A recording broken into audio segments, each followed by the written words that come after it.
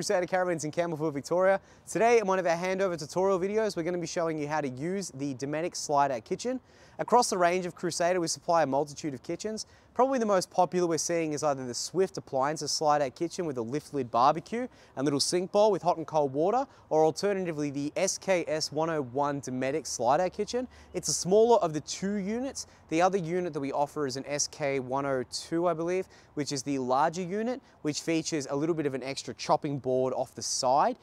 Both are considerably an awesome unit for outside cooking and something that a lot of customers are going toward. Keeping in mind as well, we offer things like slide out toolbox arrangements where you can have it just a Weber queue, but if people want to have that hot and cold water option, or you're cooking fish out on the outside of the van, it's something that we offer on all of our models, and it is exclusive and something that we do with all of our range that we offer. So I'm going to show you how to be able to pull this out. We're going to do a bit of chop and changing, but straight away to highlight within the product before we open this, we've got our gas tap, hot water, cold water. So our pump is currently on and the water is nice and warm from the gas heating that we visit in one of our other tutorial videos. So we're going to open this guy up.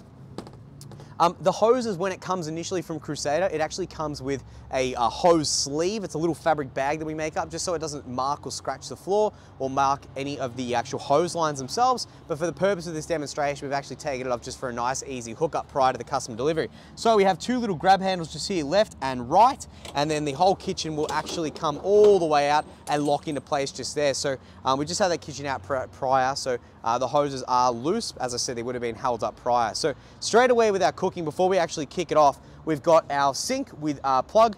We also have our waste pipe here that you can connect up to the unit that will run out of the unit. We have a chopping board, of course, this comes off. We have a large burner, medium burner, and small burner. Very, very easy to use, providing the gas is active, that just lights up. Very, very easy to fire away and very easy to be able to pop a frying pan on that unit as well. But we haven't hooked up the gas or the hot and cold. But what we're gonna do, we're gonna jump down here and we're gonna get all of our hose connection pipes. We're just gonna get these little units here. So we're going to jump back in just a second after we take off our little protectors just now. We've got all of our protective caps off for it to be able to actually travel so you don't get any of that dust up through the pipes. We're gonna get our hot water and we're just gonna screw it on nice and easy. So some customers have rigged up quick fill fittings on these, but we like the screw in fittings because it's got that rubber suppression washer that keeps all the water from actually leaking when we're using the unit.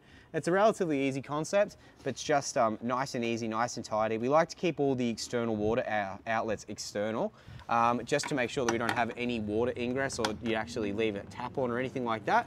It just means that it's a lot easier of a system to be able to utilize. Put that into place. So gas is hooked up, hot water, cold water. We just need to pop him on now, pop him on now. Nice and easy. We've got no water leaks whatsoever. These here are just cable tied up. So then we can go to our actual kitchen. So straight away now, providing the gas is on at the gas bottles, we just turn our little knob, activate the gas coming through, fire up. That's gonna light up now.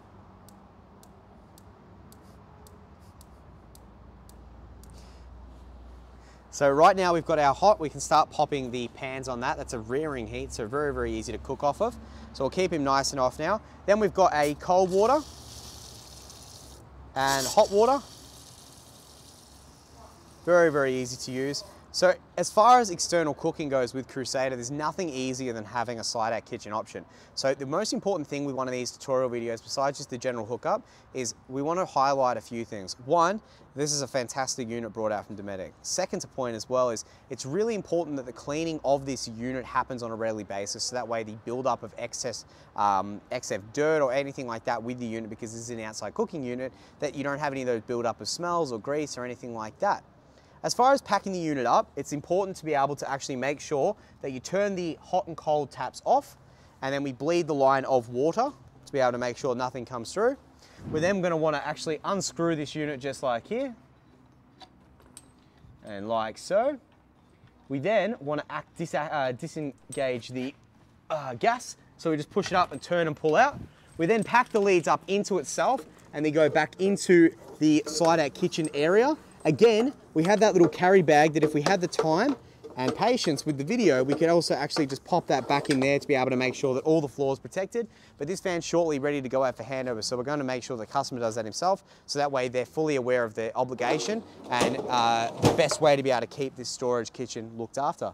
Thank you very much for watching. If you have any questions or queries, please give us a call on 9359 2938. Head to our website for more of our tutorial videos at www.crusadercaravansmelbourne.com.au, or alternatively, like and subscribe for more. Thank you very much.